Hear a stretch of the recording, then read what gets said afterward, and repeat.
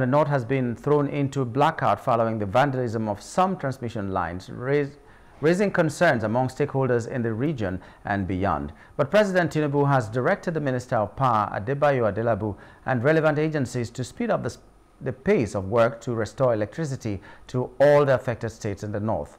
In a meeting with the Minister of Power, Mr. Adebayo Adelabu, who briefed on efforts made by the Transmission Company of Nigeria to repair the damaged Shiroro-Kaduna transmission lines, the President directed a long-term solution to the problem. Presidential spokesman Bayo Onanuga said in a statement on Monday evening. President Tinubu charged TCN engineers to not relent in bringing immediate relief to the people who need electricity to sustain their social and economic activities.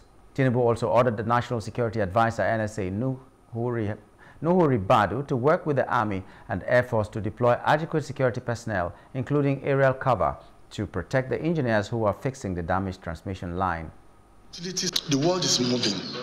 This is the 21st century, and we believe that the most effective way of supplying uninterrupted, functional, stable, and reliable electricity to the northern part of Nigeria is through our distributed power model, whereby each of the northern states will have an embedded utility solar scale solar source. All the 20 states will be insulated and immune from each other.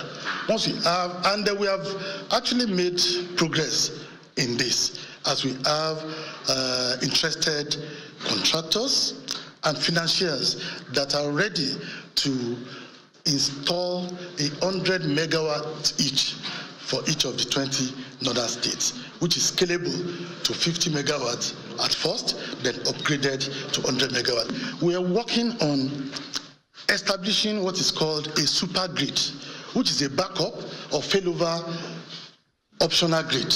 If the national grid has a problem, there will be an alternative route through which power can be transmitted. That is what we are working on. Then lastly is the fact that the world has moved beyond having a centralized grid. Grid must be regionalized.